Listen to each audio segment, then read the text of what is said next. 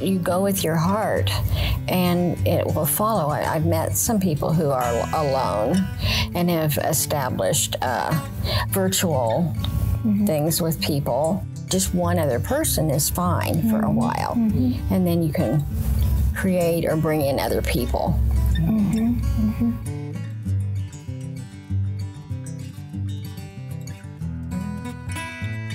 Welcome to Sharing Our Marianist Stories, a podcast produced by the North American Center for Marianist Studies in Dayton, Ohio.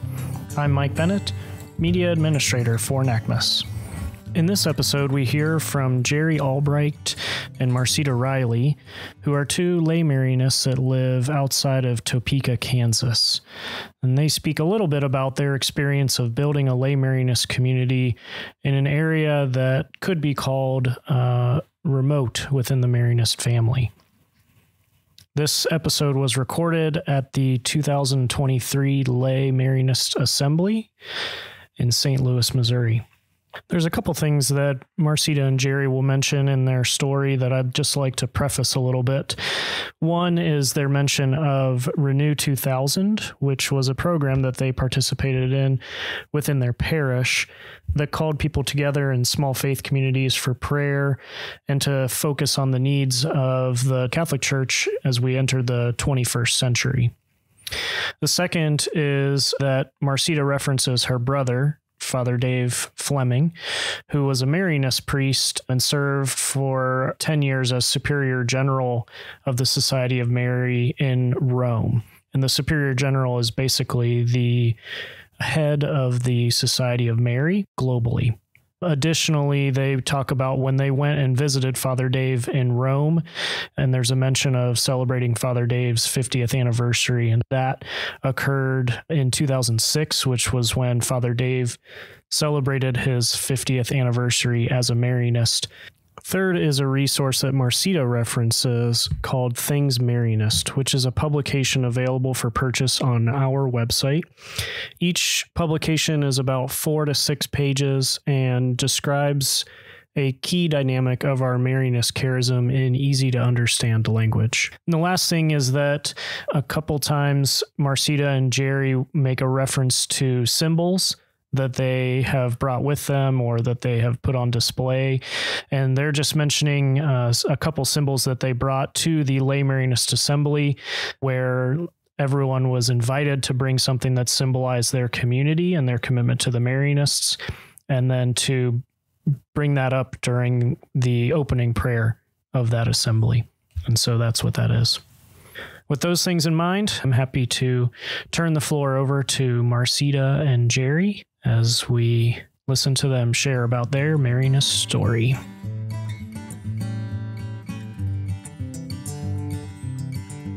I'm Marceta Reilly, and my connection to the Marianist family is really first through my brother, David Fleming.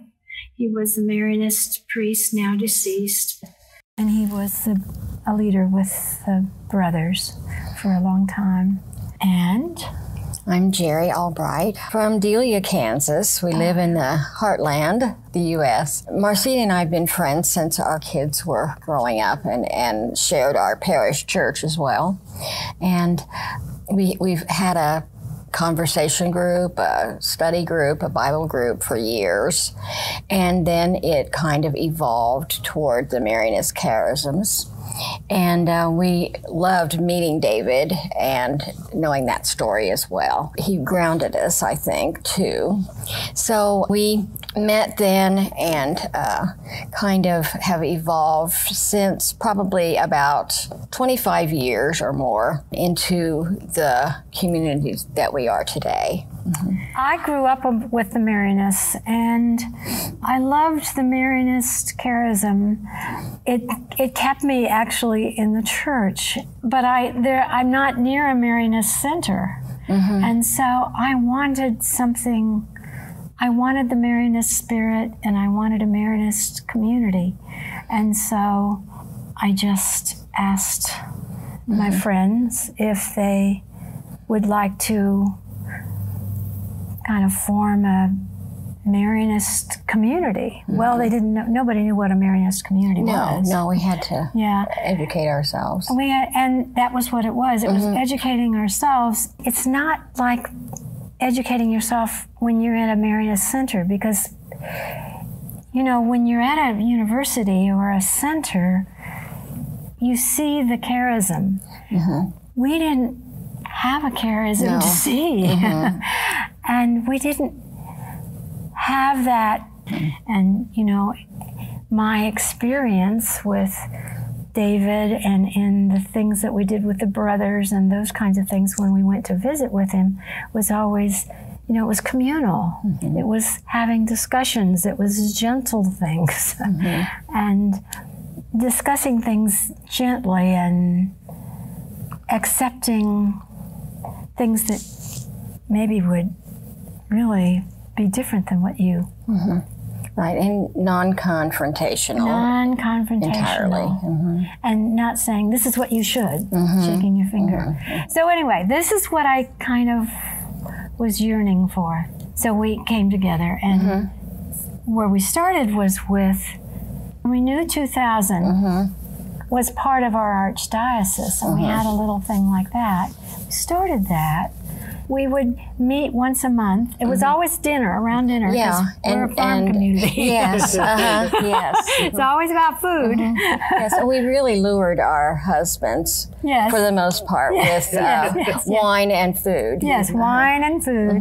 Yes, and you know, and yes, and we'd talk a little about discussion. A little discussion, and it was a different way of being together and talking about spiritual things.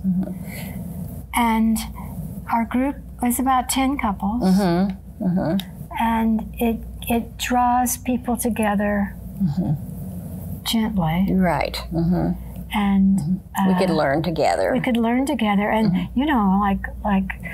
I mean, it was some of it was radical thoughts, like for a conservative community.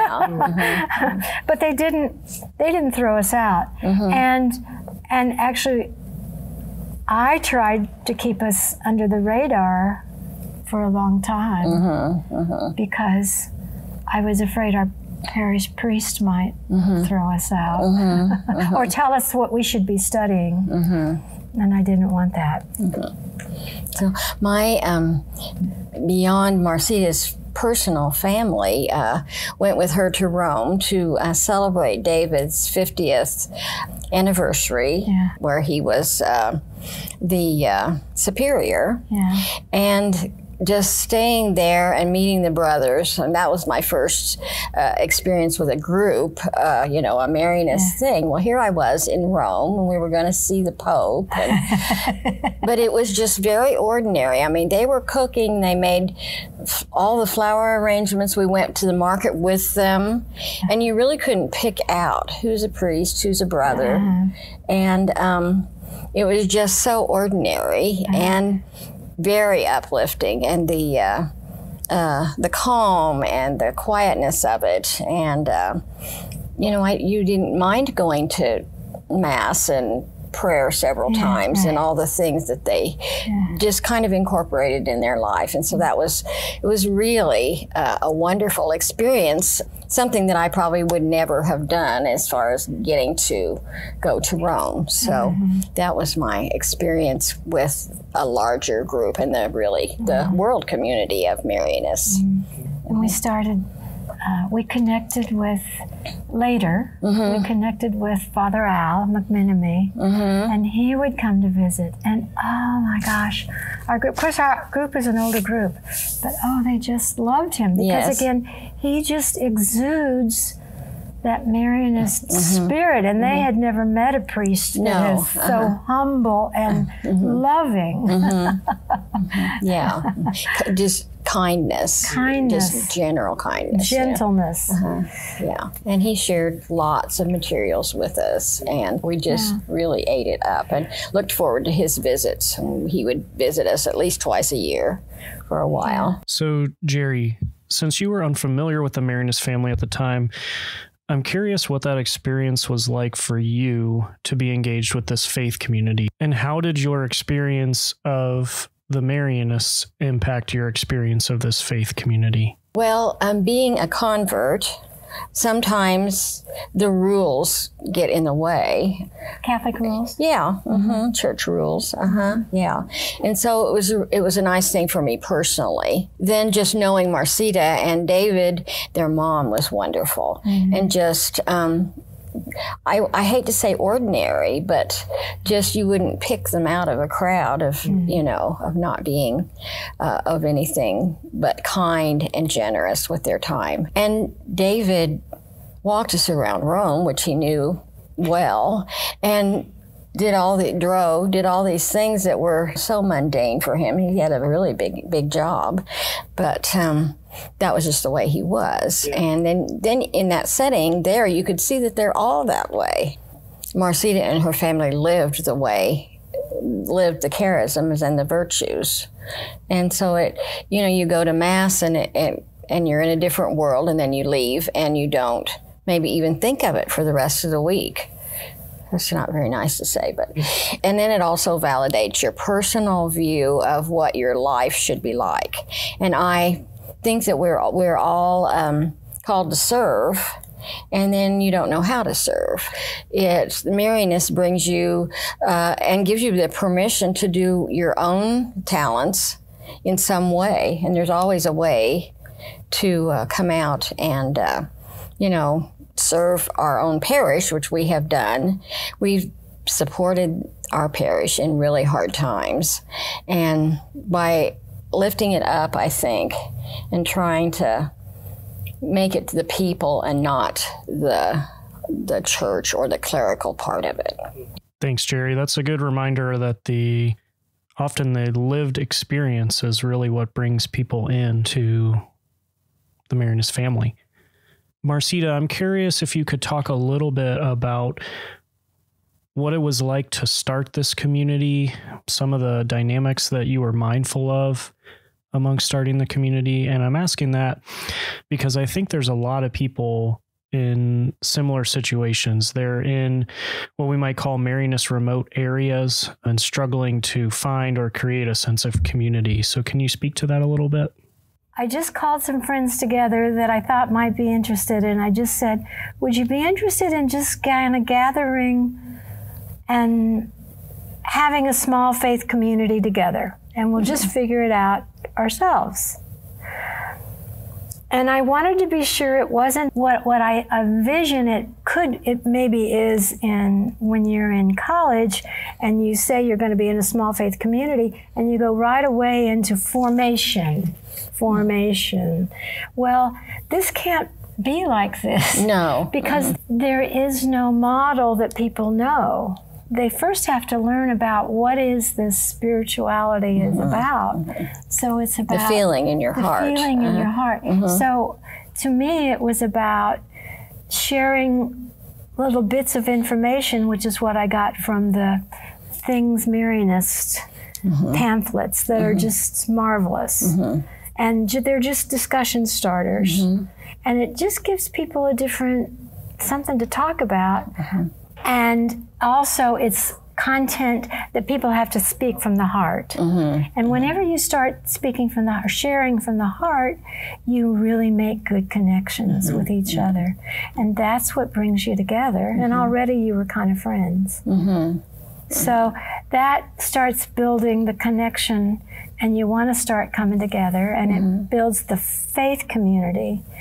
And then you have to become the animator. You have to be like Chaminade, and I feel like I have been the animator for these different communities, because then I had to say, okay, we are a Marianist community, and you start naming it, but you don't really name it right away, because that would scare people away. But it's so worth it to try it, and it takes a little time, but it's so worth it. Yeah, it's definitely worth it. And I think you've spoken well to the work that goes into starting a community like this. And I imagine there's also work as the community evolves. And so can you touch on that a little bit about how the community has evolved over time?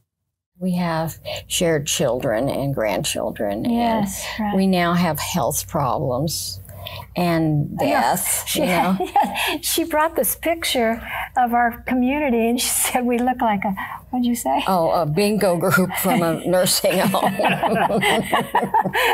And now it's in the front center. She said, I don't want to take it back. Yes. Because we progressed to that. Yes. But it's a community that is deep. Yes. All of us. And it's a faith community. It's a faith-based community that never would have been without that Marianist core. Exactly. And I think it's that Marianist core that not only calls us to grow together within community, but to also be sent and to have an impact on the world around us. Can you talk a little bit about the ways that you feel your community has had an impact? It kind of goes also to modeling for your children as parents, and creating something that they can grab onto as more of a way of life. Or what do you do for people on Wednesday or Thursday or any other day? And it's partly a life of service, too. And every single person in our group has been a valuable leader in our parish. Eucharistic ministers, readers, religious ed catechists. And so we all recognize the importance of that as well. Well, and we've had some troubled times in our parish. Right. And I can tell you that there was one time when Father Al was there, wasn't he? Yes. Our parish was just very tense. And was that when he introduced Our Lady of Untie Her of Knots? Yes. Yes. And one of the things he said is, you have to stop being part of the instigator of all of this. Don't contribute to that. Don't contribute to it. And we talked about it, and it made all the difference. It did. In the world. We started praying that, and things changed. Things changed. And it's been more than one time that we've instituted that.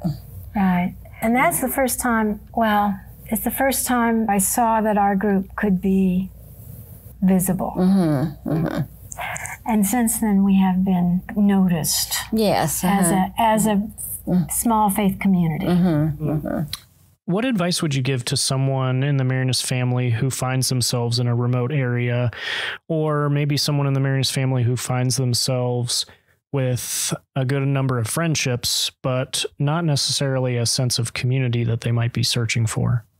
Just you go with your heart and it will follow. I've met some people who are alone and have established virtual things with people. Just one other person is fine for a while. And then you can create or bring in other people. I think that's it. You have to just go with your heart and simply ask and start small and simply. Just invite people, and the ones who want to show up will. You have to take a risk. And let go. If somebody doesn't show up that you wish would, it's okay. We all have to be in the right place when we commit to something anyway. And the same thing, like she said about our husbands, just be gentle too. Let them come in their own time. And the key. Sometimes they just come for the wine and the cheese. Yes. Something brings somebody in. Yes. That's right. That's great.